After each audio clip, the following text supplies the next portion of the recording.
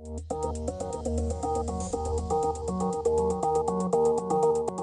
Neeson, Daniel Day-Lewis, Maureen O'Hara, Bob Geldof, Bono, Pierce Brosnan, Brenda Fricker. What do they have in common? Well, they are all successful in the entertainment industry and they are all Irish.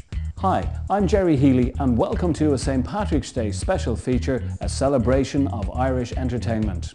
On the day that the world becomes Irish, we shine a spotlight on the small island that has given the world some of the biggest names in entertainment.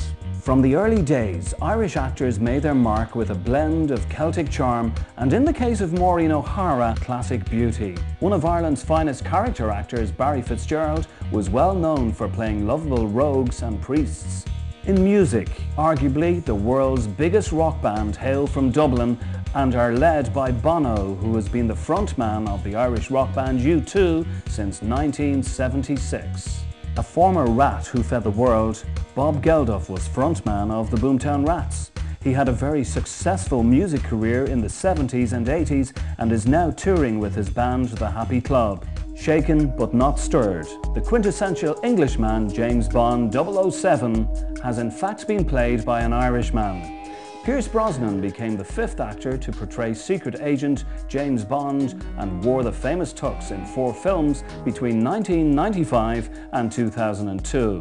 His dangerous good looks have earned him the title of one of People magazine's 50 most beautiful people. Bad boy turned good, Colin Farrell starred in a string of movies since 2002, boldly going where no Irishman has gone before. Star Trek's Colm Meaney plays Miles O'Brien in Star Trek: The Next Generation. She may only be 18, however, Saoirse Ronan is already a huge success. Since 2007, after co-starring in the film Atonement, for which she gained Academy Award, BAFTA and Golden Globe Award nominations for Best Supporting Actress, she has appeared in several Hollywood films. In 1990, she became the first Irish actress to win the Academy Award for Best Supporting Actress, alongside Daniel Day-Lewis in My Left Foot.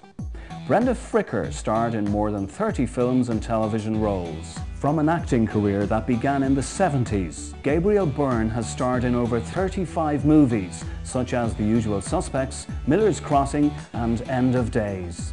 Daniel Day-Lewis, known for his constant devotion to his roles, most recently he played the role of Abraham Lincoln and made Hollywood history by winning a Best Actor Oscar for the 3rd time. Since his role as Michael Collins in The Treaty, a television film, Brendan Gleeson has acted in films from Braveheart to Gangs of New York and the Harry Potter films. He's played everything from a Jedi to a German. Since his appearance in Schindler's List, Liam Neeson starred in movies such as Star Wars Episode I: The Phantom Menace, Michael Collins and Batman Begins. And finally, Richard Harris appeared on stage and in many films up to his death in 2002. However, to the younger audience, he will always be best known for playing Dumbledore in the first 2 films in the Harry Potter series. So that's it, our very quick trip to the Emerald Isle for our St. Patrick's Day special feature. I'm Gerry Healy, see you next time.